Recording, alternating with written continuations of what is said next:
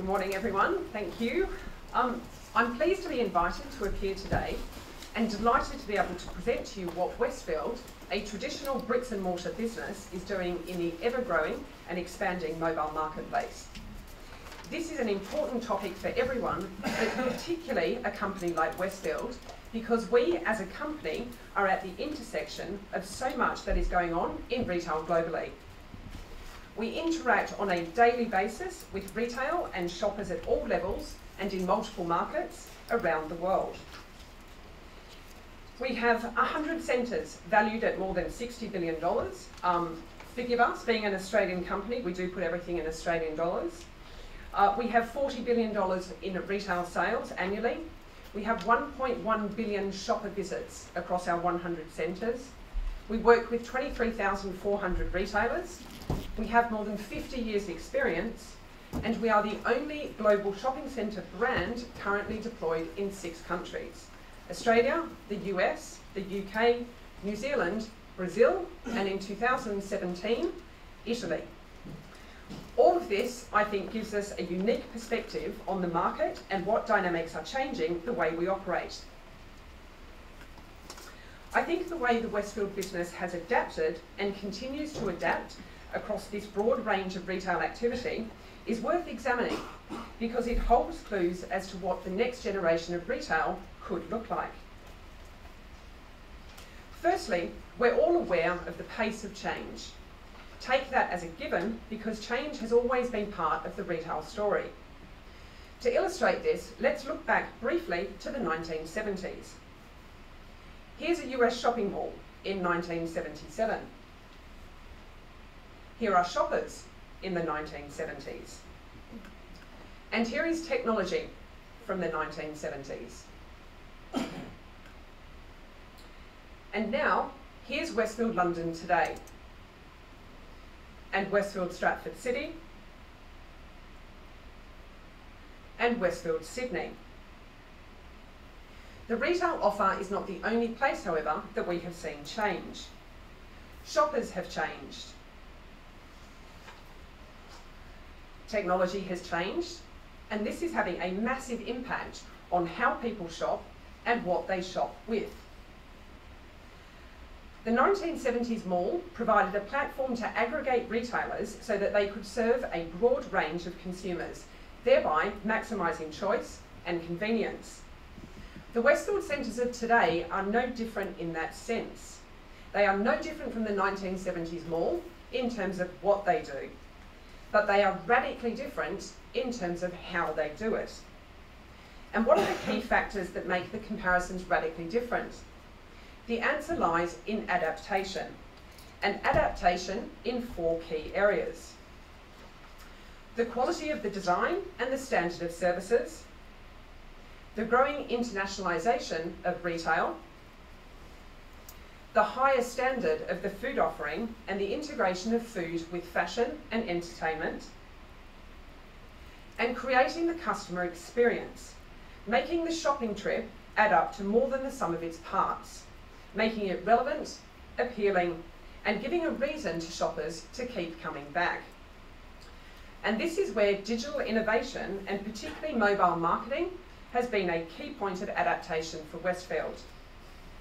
Today, I won't be focusing on the first three points, but I would like to spend a little time sharing with you our experiences, learnings, and execution around adaptation. So what makes an experience? The quality design and services, the integration of food and fashion, the tiering of the retail offer. These all provide the opportunity to create a vibrant and ever-changing experience for shoppers. These are all important, but where we have focused recently in the UK has been in the arena of mobile marketing, particularly delivering on the growing trend of personalisation. Today's shoppers are ever-changing. They are more fickle, less brand loyal, and far more technology savvy.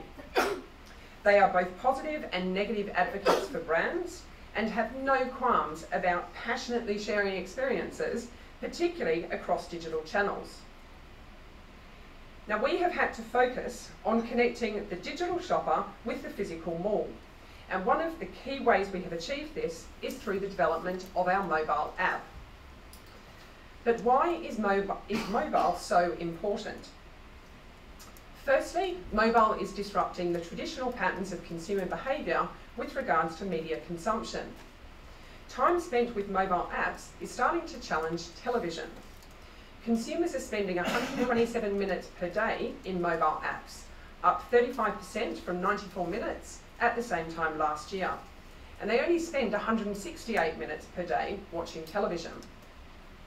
Secondly, without tailor-made relevant content and offers, over 50% of US and Canadian shoppers would consider ending their loyalty relationships. Thirdly, there is a clear intrinsic link between a bricks and mortar business and the digital world. The two can and should no longer be separated. They are simply avenues of information for shoppers. And finally, if we don't get mobile right, we will no longer have a direct relationship with the shopper, and more terrifying, there will be a large proportion of the world's population that we will no longer be able to communicate with. Currently, however, mobile apps in Westfield have delivered very functional information, from where things are in the centre, what time the centre opens, what stores shoppers can find there, to how many available car parking spaces there are, how to navigate around the centre, and what offers are available. However, this is not what the shopper of today wants from a mobile app, or from brands for that matter. What we are seeing from brands like Topshop, Net-a-Porter, and ASOS is a move towards inspirational content around their products and offers, something for shoppers to spend time on and to interact with. The more personalised the content, the more relevance it has for shoppers, and therefore the greater interaction they will have with it and with the brand. In conjunction with Seattle-based company nFluence and our existing app developer, ConnectIB, we have developed a first for shopping centres and what we believe to be a unique offer for shoppers.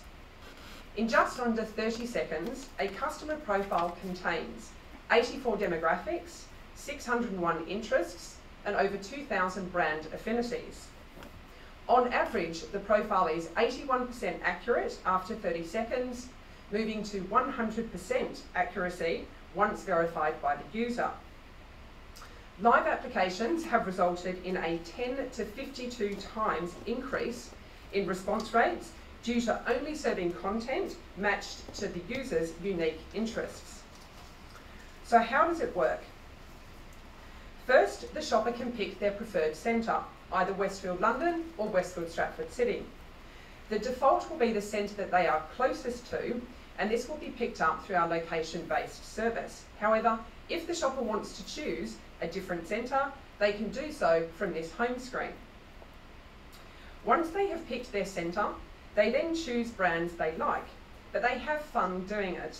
They swote up to like brands, and they swote down if they don't like those brands. Based on their brand choice, a profile is created of their interests called an autograph. The user can then edit and correct their preferences if they wish. Content is then matched to the profile and displayed to the user in order of relevance on the app homepage, or the wall as we are calling it.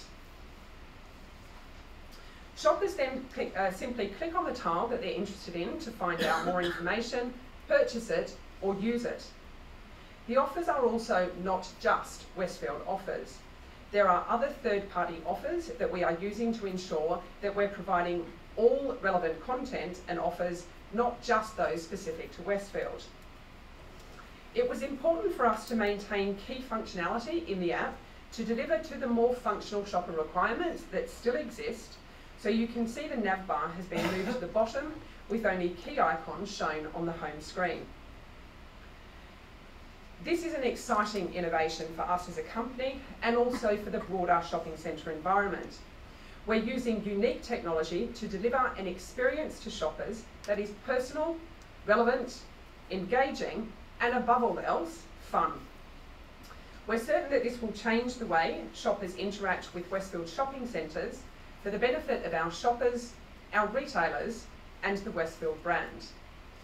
Our app actually launches on Thursday of this week, the 27th, and you are all more than welcome to come to either Westfield, London or Stratford, where we have free Wi-Fi connection, and it's a very good connection, and download the app. And yeah, we'd be very interested to have feedback from people who've used it. So thank you very much for your time.